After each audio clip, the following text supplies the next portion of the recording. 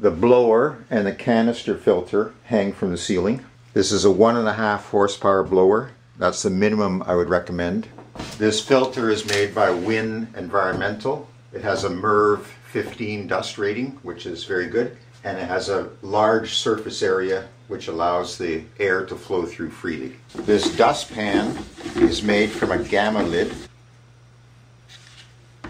so it's easy to put on and off for cleaning. I found that arranging these stationary power tools in the shape of an island made the best use of the floor space and allows long pieces to be moved through the machines. I've located the island slightly off center of the shop so that there's a bigger space on one side for projects and a smaller space on the other side just to walk around. The Cyclone is bolted to this 35-gallon dust drum. The floor space dedicated to dust collection is small, it's just this barrel, and it's located between the rails of the table saw, which is kind of an unused space. The Cyclone draws air in through this hose, and that hose from the Cyclone goes to this manifold box that is underneath the cutoff table of the table saw. The manifold box has 6 iVac blast gates. 3 of them go to hoses on the top, and 3 of them go to hoses on the bottom that go through the floor. Very short hoses can go from the manifold to the tools because they're all located in this tight island. So there's no ducts across the floor to trip over, and no ducts across the ceiling that would get in the way when you're moving lumber around, and no ducts along the walls that would use up wall space. Each tool requires a sensor on the power cord, and I've located those sensors out of the way, hidden actually into the electrical wiring that goes to each outlet. And those sensors send a signal to the iVac blast gate telling which one to open to direct the airflow to the appropriate machine. So they're all hidden as well. All the wires that go from floor to ceiling are bundled together. A level sensor down here on the drum activates this flashing light when the bin is getting near full. The blower is mounted on one side of this bracket that's bolted to the ceiling. There's an outlet here which goes directly to the fuse panel. Power bar that plugs into that outlet. The power bar has the supplies to the tool sensors that I showed you earlier. It also has a power supply for the level sensor. Then it has a cord that goes to that box underneath the bench with all these 6 iVac blast gates because they need power. And then it has power that goes to this iVac switch. And the iVac switch gets the signals from the tool sensors that tell it to turn on the blower through this contactor, which is just a big relay. So it activates the relay, and when the contactor is activated, power flows through it to the blower. The measured air velocity in the ducts to these machines is 4,000 feet per minute, and the measured air velocity in the ducts that go through the floor to the faraway machines is 3,600, which is a little low, but works fine. And when these 4-inch ducts that are far away from the island are dropped down to 2.5-inch for smaller machines, then the velocity in those 2.5-inch hoses increases to 5,400 feet per minute, which is great.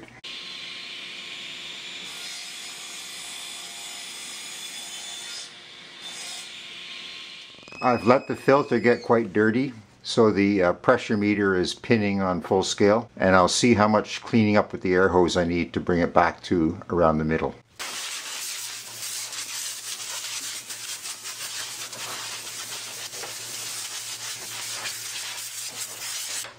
That did not take much to bring it down to less than half scale pressure. I measure air velocity with this anemometer made by Testo. I measure the dust level in the air with this particle counter made by Dylos. And the first number here is the important one. It's the number of particles that are larger than 0.5 micron. So it's 1,000 right now. According to Dylos, these readings are what to expect for air quality that is good, bad, and ugly. And I found that first thing in the morning, before turning on any tools, the Dylos reads about 800, like it is right now. And when I run a machine like the table saw, without the dust collection system, the reading can shoot pretty quickly up to 20,000, so really high. And with the dust collection, using a table saw or another tool, the dust level only goes up 4,000, so that's an improvement, but still too high. The air cleaner is a Powermatic 1250, and they claim to trap particles as small as 0.1 micron by some kind of electrostatic. And I found it pulled the dust count down to 700 in about 20 minutes. And that was starting from a dust count of 20,000. And if I let it run for a couple hours, it'll pull the dust count down below 100. And so I just leave this running continuously when I'm in the shop. So these two tools give me objective measurements that tell me when I'm moving in the right direction and making actual improvements. When the power is cut off, the unit stops, of course, and the only way it will restart is if you push the start button or you use the remote. You can't simply reapply power and have it restart. Therefore, it will not work with an automatic dust collection system because the automatic system wants to start it up by applying power. So what I will do is take some careful photographs of the guts in here so that it can be put back together in the future if I want to, and then rewire it so that it's driven entirely by the power. Everything came away nice and easy thanks to the stab connectors, except for this little red push button, and there they've soldered the wires on, so I'll just warm them up with the soldering iron and pull them out. Okay, here's the brilliant solution. Green wire from the power supply cord goes to the grounding screw, as it always did. The hot wire from the power cord goes to the circuit breaker, and then I had to create a jumper to go from the circuit breaker to the switch. Then the other side of the switch goes to the motor. The white wire from the power cord goes to the switch, and the other side of that goes to the other lead to the motor. So we've got the switch, circuit breaker. These other switches I left in place so there wouldn't be holes. I put nuts on the other side of the screws so there wouldn't be holes there either. Here's my bracket to support the blower, and it'll mount onto these four. It's secured to the ceiling with 6 of these 6-inch lag screws, 3 here and 3 on the other side. They go right into the ceiling studs, and when I take into account the thickness of this plate, the thickness of this piece here, the drywall, I get about 3.5 inches into the stud, which is probably good. And I drilled a 1/4 inch pilot hole so that I don't split the stud. Securing this board to the top plate, I've got 3/8 inch bolts running through, all the way through, and then tightened up here, so that makes it very secure. The blower was supplied with these 1/4 inch thick rubber things that dampen the vibration to the whole structure and so make it run a little quieter. I mounted the bracket on these spacer strips because I had to clear the track lighting. But it's actually a good thing as well, because if I'm running any additional wiring, I've got a space I can slip it through. I used jam nuts with the nylon inserts because I don't want to tighten the nuts down really tight because I've got the rubber damper in there, but I also don't want them to come loose. I've got some triangle brackets that are glued and screwed in here so that this piece doesn't swing, and it's quite secure. You can see that it hardly moves. Here's my velocity measuring instrument. It's a nominal 4-inch diameter duct. I stick this velocity meter in here, like so, and I can go to different depths in the duct, and then I read out the velocity on smartphone. A good velocity is 4,000 feet per minute. That keeps ducts clean, and that's regardless of the size of the duct. And 4,000 feet per minute in a 4-inch duct works out to 350 cubic feet per minute, which is what most table saws and tools like that recommend. And when I measure here, I'm going to get a higher number in the center of the duct than I get at the edges, just because of the way the air flows. But for the purposes of comparative readings, I'm just going to take the reading always from the same position at the center where the edge of the pipe hits this little bump. So I'm getting 7,100 feet per minute, and that is with no filter, with no other ducting. So I'm only going to go downhill from there as I add more parts to the system. Another interesting number, just for comparison, is the velocity right in the center of this 6-inch port, and I'm getting 4,700 feet per minute. When I add the filter, I'll be able to see how much that drops. And now I've got to build a box here which will receive this port and support the filter that'll come down here. So what we got here is a deck-tight silicone flange boot that goes on the roof when you have to have a vent pipe go through a metal roof, and that makes a perfect fit. This is a size number 3. It goes up to a maximum diameter of a 5-inch pipe, and that's a really, snug fit on there. It's very elasticy. And all you do is cut off at the 5-inch point the part you don't need. And that has a nice flange that I can screw on to a plywood box that will support the filter and give some flexibility from vibration, things like that, so that the vibration of the blower doesn't transfer into the plywood and make a louder noise than it needs to. It was hard for me to design this box on paper, so I made cardboard prototypes until I got something that I thought would work. Here's the box that will hold the filter and also connect the filter to the blower. So the exit air from the blower will come in here, through there, and then down into the filter. The filter has a rubber gasket here, and that gasket is higher than the surface that would bolt to this box. So I made these spacers, which will allow the metal part of the filter to bear down on there and just compress the gasket by an appropriate amount, like 1/8 of an inch. And these spacers, I'll just screw them on. I won't glue them, because if I ever have to replace this filter, the next one might be a little different, and then I would adjust the spacers. On the surface here, I spread a very thin layer of silicone caulking using a plaster spreader. And I don't think that's necessary at all, but I just thought it would give a better seal to the gasket. I did the same thing on this part, which is where the roofing boot will seal onto. And a little trick, if you're finding the silicone is sticking to the spatula and you can't spread it, is to stick the spatula spreader into soapy water, and then you can smooth it out quite nicely. So here's the lid attached. This whole thing's upside down right now. And these brackets will be screwed to the ceiling, and then I can hook the box into the bracket and then slide the box along to line up this with the boot on the blower. And that's a lot easier than trying to hold this big box up at the ceiling, get it all aligned correctly, and screw it in. I can mount the bracket in the right position, hook the box on, mount the other bracket, and then slide it into position. And these are the fasteners that will hold the filter in place. I've got them epoxied from the other side so that they don't spin around. I got the box secured with one of these strips on each side holding that lip on the lid. And I slid the box left and right to get this red roofing boot centered. And I had pre-drilled the holes around the rim of the boot. And the manufacturer of the boot recommends 1.5-inch spacing. The last 3 screws here are really awkward. I can't even get in with a right angle drill. So I'm going to drill the pilot holes by hand, which is laborious.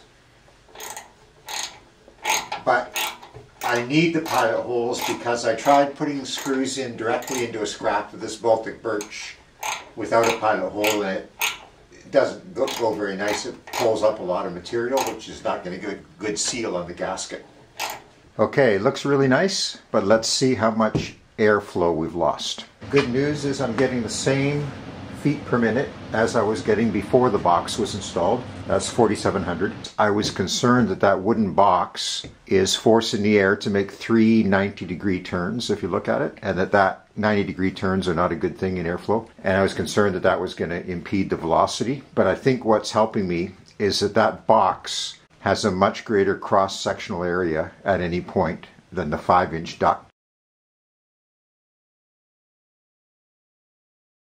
This is called a gamma seal lid, and the idea is it snaps onto a standard bucket, but it's 2 pieces, so you can just unscrew the lid instead of having to pry off the other part. And it's used for animal feed and stuff like that, and it creates an airtight seal. So what I'm going to do here is cut out the center of the top part of the lid, secure it on the filter, airtight, and then I can just screw the bucket off and on to clear out the sawdust. Cutting down the bucket to make it shallower. Okay, a couple of tips on making this that I discovered the hard way is put the lid on before you put the bottom on, because it takes so much force to get that lid down that this bottom twists a bit and then it'll break the glue joint. The other thing is this is HDPE, high density polyethylene, and it's very hard to stick to it. So a little bit of internet research, and it seems like epoxy is the preferred choice. And I rough this up with sandpaper to get a better grip, and then I'll clean the surface with methyl hydrate before I apply the glue. The bottom piece that I made, I've got the same taper as the bucket, so that when I stick it in, which I now have to do from the bottom because the lid is on an angle, set it there, it'll go down and it'll stay set there. This is marine epoxy, which has a long 2-hour set time. I'm just rotating this a little to spread the epoxy out to get a good seal. This is the half of the gamma lid that will attach to the filter, and a clamp will go on 4 points. And that clamp needs to grab onto the lip there. So I'm going to drill a hole not in the center here, but offset to the edge in each of those spots. Those are 5/8 diameter holes. I've drawn the line I want to cut along, and I'm leaving a fair bit of material along the edge here because I want the integrity of the strength. And now I'll cut away a circle in here, and that'll allow the dust to fall through. I cut apart a band clamp. I cut a section out of it to make this little gear clamp, and you need a capacity of about 2 inches.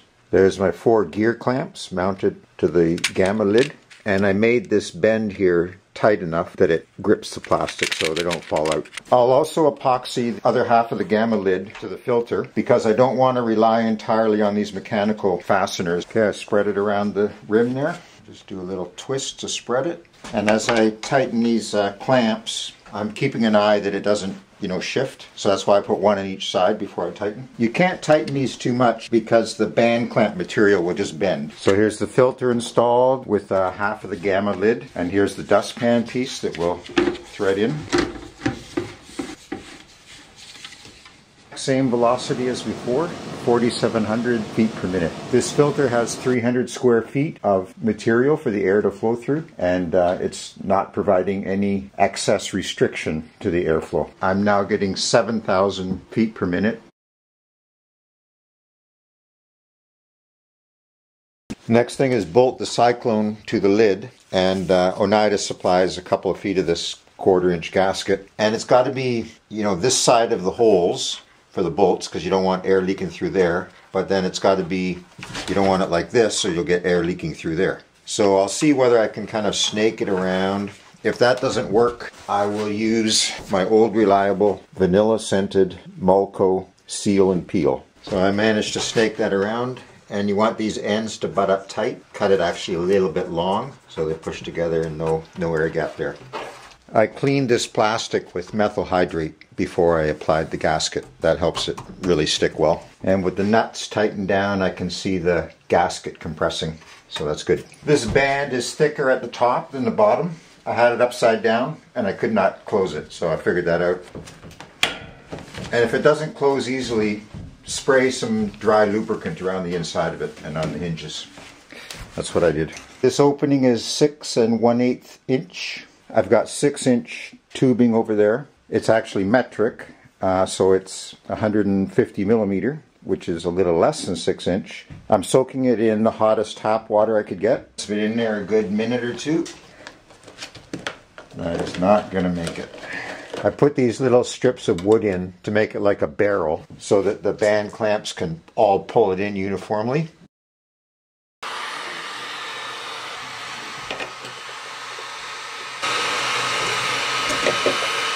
Put this little brace here just because it was kind of caving in there where the bolts. And I've gotten it started at 6 1/8 diameter. I'm down now to, I don't know, somewhere between 5.5 and 5 3/4.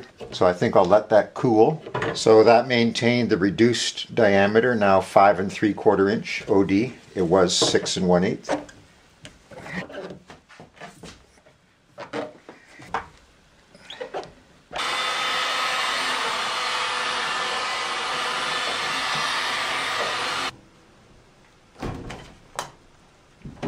I cut some of the 6-inch hose off, but left it long enough so that the lid of the drum can sit on the floor and the hose will stretch out, because that's how it would be when I'm cleaning out the drum. Same story here on the air intake port. It's just a little too big.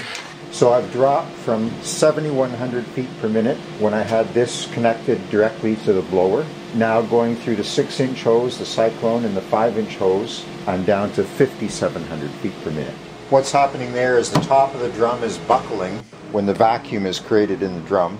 It shuts off, the vacuum is released, and it buckles back. Here's my solution to the lid buckling under vacuum. A piece of 1/2-inch plywood bolted to the underside of the lid. That still rocks a bit, so I'll put some screws around the edges. With the addition of these 6 screws. The lid no longer buckles. And that just about fills 1 leaf bag. And that's how much sawdust the Cyclone allowed to go through to the filter while it filled up a bin of the thicker sawdust. So the Cyclone is operating very efficiently. The only critical component here is the banner level sensor. If you use a 12-volt light, then get a 12-volt adapter, of course. And the light should draw no more than 50 milliamp. I ordered this banner optical level sensor on eBay, direct from China. It's cheaper that way. Here's my implementation of that circuit. I've got a connector that goes to the level sensor, a connector that goes to the 24-volt power supply, the wiring inside. So here we are all plugged in. On the top of the banner sensor, there's a little range screw. So I'm adjusting that in order that the light comes on at about 5 inches. That will give me a signal when the sawdust is about 5 inches from the top of the bin. I don't want to go right to the top because then it would be coming up through the Cyclone into the filter. And the banner level sensor is inserted into the lid. You'll notice this lid has gone rusty. It didn't come like that, but I made the mistake of storing it in my crawl space and it rusted up really quick. It's just that kind of metal. So it doesn't affect the functionality, but that's something you might want to be aware of. They provided a hole in their lid, but it's kind of big. So I'm going to put these neoprene washers and I cut it to fit the sort of rectangular round hole of the sensor. So I'm going to put one on each side and I'm going to stick them on with this Scotch extremely strong mounting tape. That cuts pretty good with scissors. Okay, let's see if this works. And I've cleaned all the surfaces with methyl hydrate. Same thing on the other side. And I've stuck the banner sensor through the hole to use it as a guide so that I get the orientation and alignment of this to match the one on the other side.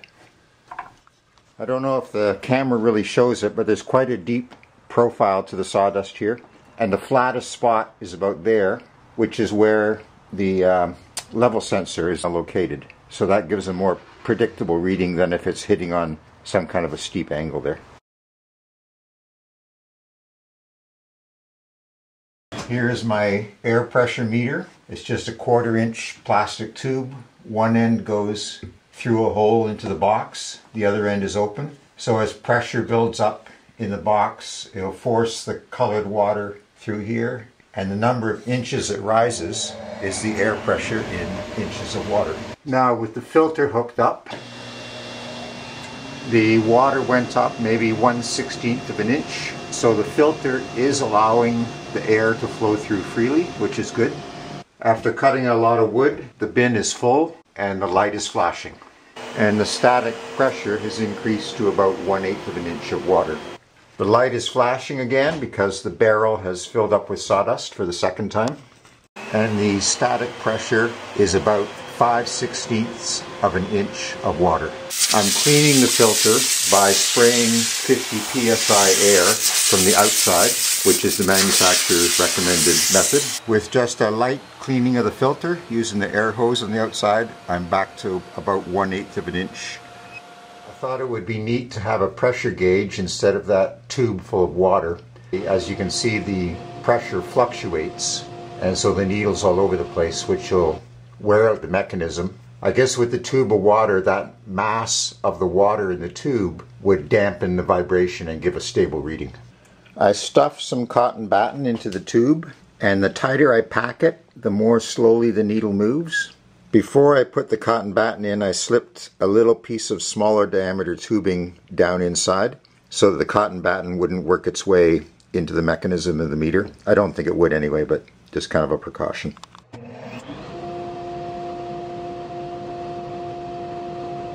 One thing I want to mention is that I chose a meter with 1/4 inch of water, full scale, because I was getting about 1/8 of an inch of water in that tube that I was showing earlier. However, depending where you drill the hole for the pressure to be measured, I get a different reading, and depending how far I push the tube into the box, I get a different reading. So it's not really an accurate absolute measure of pressure. It's a good relative indication of pressure. And of course that makes it a little difficult to decide what pressure meter to purchase. I think if I was doing it again, I would get a 1/2 inch of water full scale because on this side the meter was going right to full scale all the time. And so I think I could find a spot that would be about right with a 1/2 inch full scale.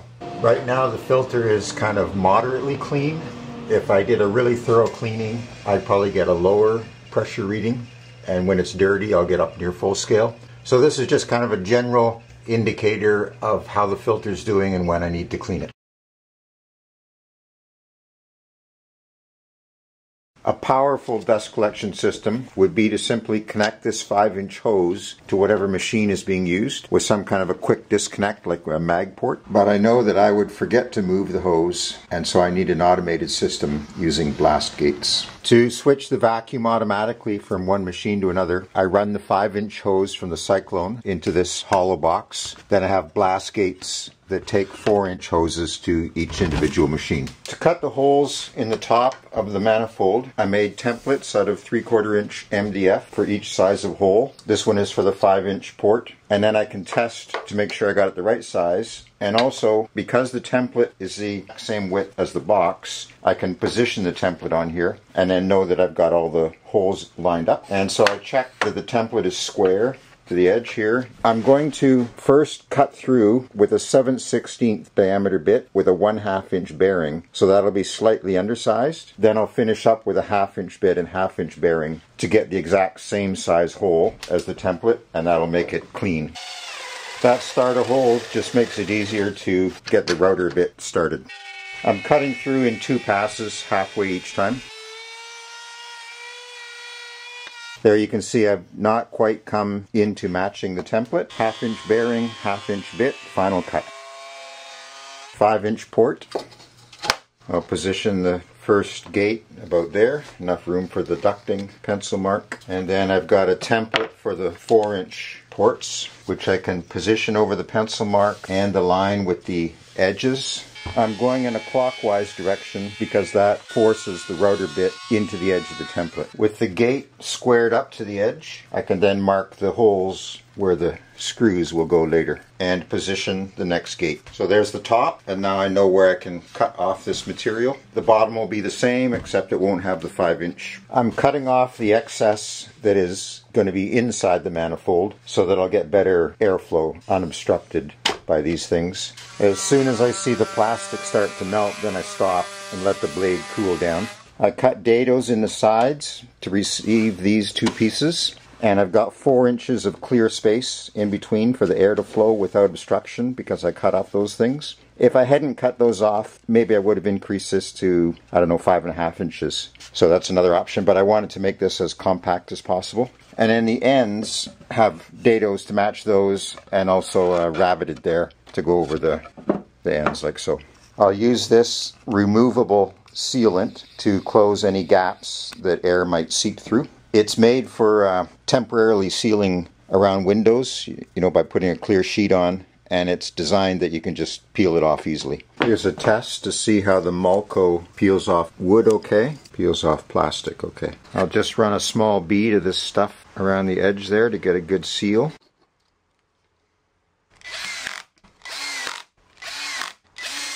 And that's getting glued together.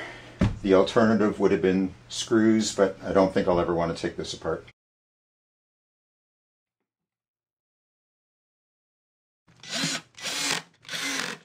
Got 6 of these wall adapters that came with the 6 blast gates, and these things usually fail in a safe way, but once in a while kind of go up in a smoke and melt. It's safer to put them all in a metal box, and if that does happen, less chance of a fire. I couldn't find a power bar that would fit the metal box, so I took 2 ends of extension cords, cut them off, and wired that in to a single cable coming through a gland. And in addition, off of the ground, I've got a fine wire that will be for the static discharge that goes to each of the gates. So these black wires come from the AC adapters, and they plug into each of the blast gates. In addition, there's a thinner green wire connected to the ground, and I run that into the ground on each of these.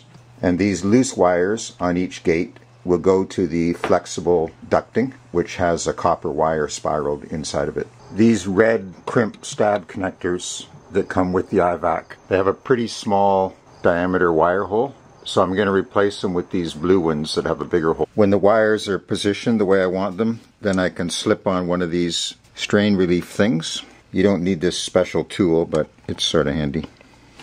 And that protects the wires. There are the 6 AC adapters packed into the metal box, and there's a nice space left over to tuck in all the loose wires. And the metal cover. I've numbered the blast gates according to the address that commands them to open, and it's a good idea to test each one to make sure all the dip switches are set correctly. So with this sensor set to 3, blast gate number 3 opened, and then when I go to off and wait 50 seconds it will close.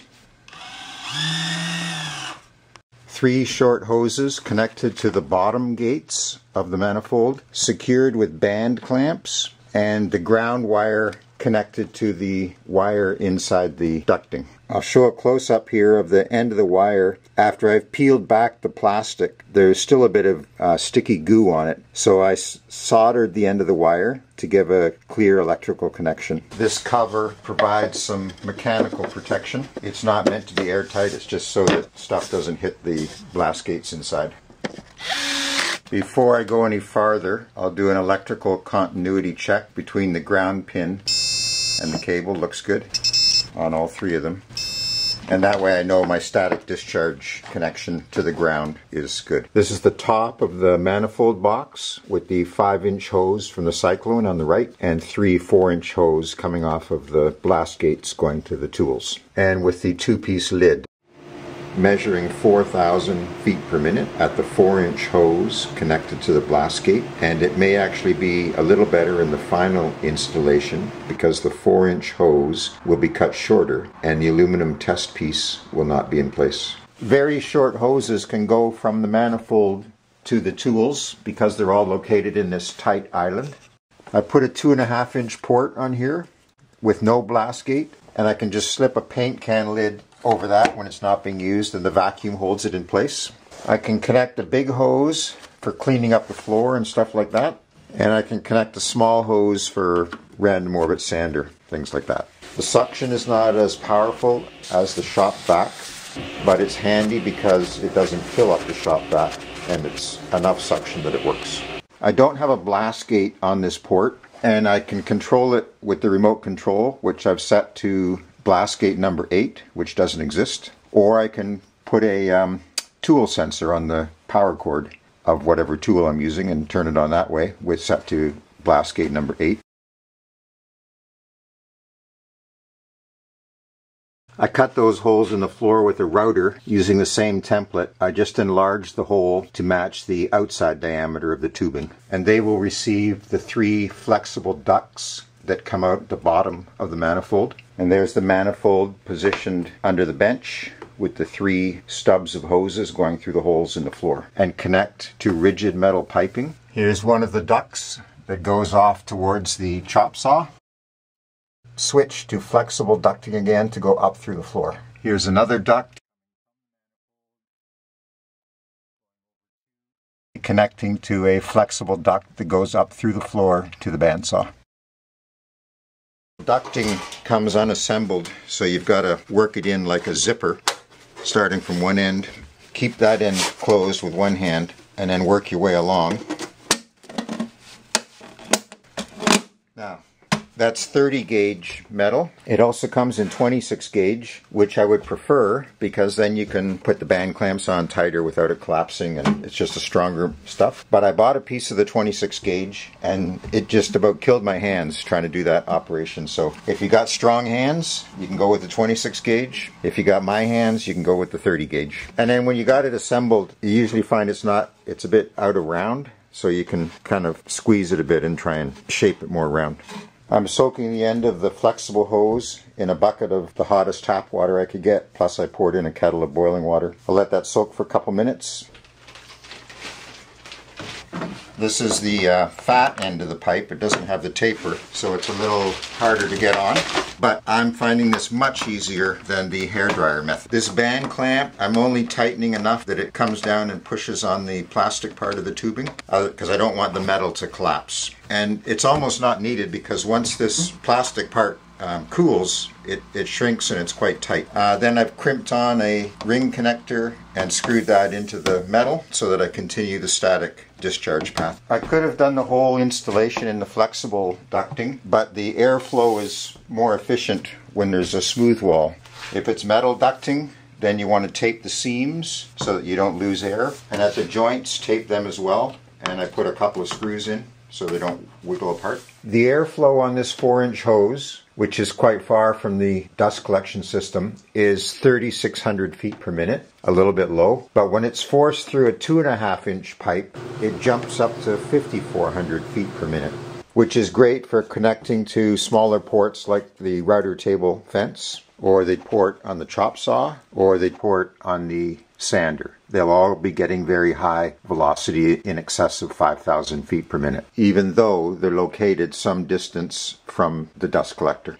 If you have this kind of segmented cutter head, then the sawdust shavings will be small and they'll flow easily through a 4-inch duct. But if you've got the traditional cutter heads with straight knives, then you can get fluffy, bulky shavings, and they may clog up a 4-inch duct. So you've either got to go for a larger duct or have a system where you can easily take the ducts apart to clean them. The planer very conveniently has a couple of M8 threaded holes. So I made this custom fitted wooden box. Fits in there snug. I needed a removable cover on this box in order to access those bolts that secure it to the planer. So I made the cover out of plexiglass, and that way I can see shavings coming through. This jointer didn't have any port for connecting dust collection, so I made this piece of wood with magnets on each side, and it attaches firmly to the jointer. So over here at the bandsaw, which is the farthest machine from the dust collector, I'm still getting 3,600 feet per minute. This cutout here was done a long time ago so that the door could fully open without hitting the motor for changing the bandsaw blade and cleaning. And now for dust collection, I'll cut that into a circle that matches the dust port.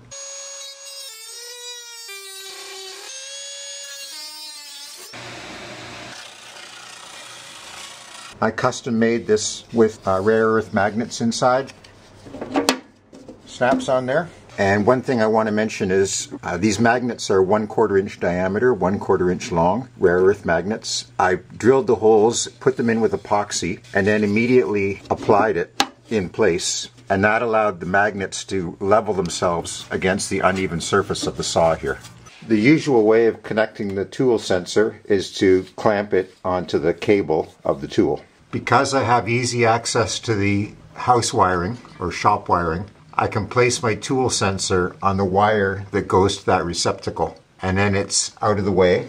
And I set the sensitivity to the minimum value, which is clockwise.